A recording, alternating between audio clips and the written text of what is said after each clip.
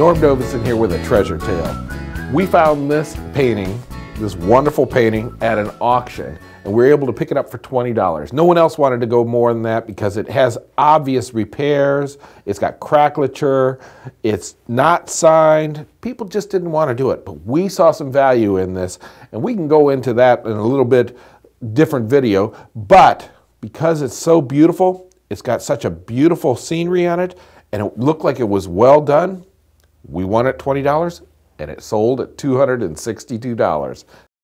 That was fun.